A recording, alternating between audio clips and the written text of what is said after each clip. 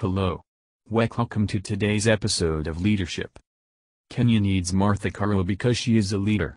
She is a visionary and progressive, a real and original, speaking her mind without fear of contradiction. She is experienced, resourceful and intellectual. She has been a minister in the government of Kenya for at least 10 years, serving in 5 different ministries under 3 different presidents. She started out as Minister for Justice and Constitutional Affairs under President Daniel Arap Moi, before being offered the post of Minister for Environment and Natural Resources under President Mwai Kibaki.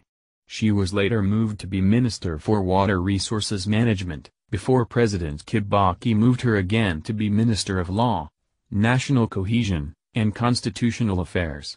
In 2008 she was appointed as Minister for Justice, National Cohesion, and Constitutional Affairs. In January 2010 Martha Karua challenged Uhuru Kenyatta for the presidential nomination of the Party of National Unity, PNU, but lost.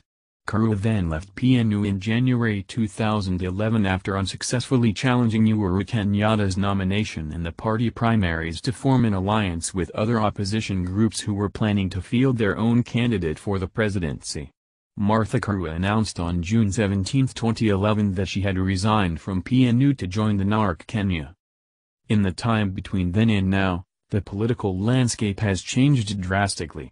Old-school politics have been replaced with new blood, new ideas, and an increased desire for good governance.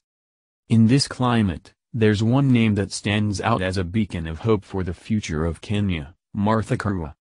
Martha Karua is a leader who has been instrumental in bringing about many of the positive changes we've seen in Kenya over the past decade. She is visionary and progressive, but also real and original. She's known for speaking her mind without fear of contradiction or repercussions. She is experienced, resourceful, and intellectual. I can't think of a single person who would be a better fit to lead our country into this next stage of its history. Martha Karua is a leader who integrates the political, social, and economic interests of the people. A person with a vision to bring about good governance in Kenya by advocating constitutionalism and democracy. When it comes to supporting good governance, not just those with means or connections, Martha Karua's record speaks for itself. She has spent her entire career in government service working to give Kenyans better access to education and healthcare and bring greater transparency to government processes. She is much progressive, visionary and a charismatic leader. She doesn't shy away from bold ideas, but she also knows how to make them a reality. She speaks her mind without fear of contradiction, which is more than almost any other politician in Kenya can say. She has been a true inspiration to so many Kenyans, especially women. She has been a real and original leader who stands for what she believes in. Martha Karua is experienced, resourceful and intellectual as well. She has served as an attorney general for 7 years, which makes her a more experienced politician than any other candidate in this race.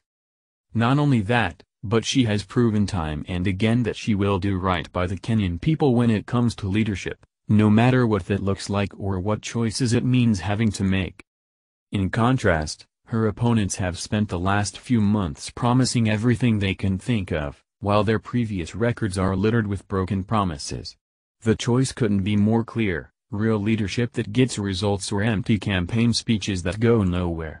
And while other candidates have taken money from foreign interests who might seek to use Kenya's future leaders for their own purposes, Martha has pledged to serve only Kenya, and never compromise her vision. Thank you for watching, and please subscribe, like and share the video.